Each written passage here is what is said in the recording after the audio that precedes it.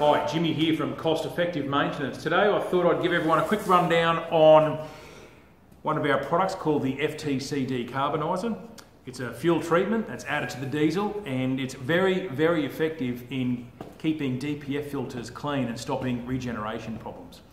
Now, DPF filters have been around for quite a while in trucks, for many years actually, and that's why it's been so successful.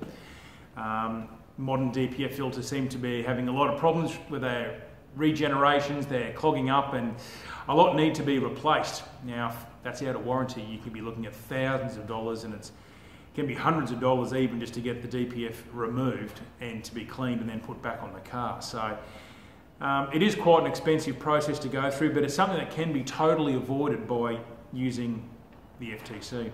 Now, the FTC does a great job.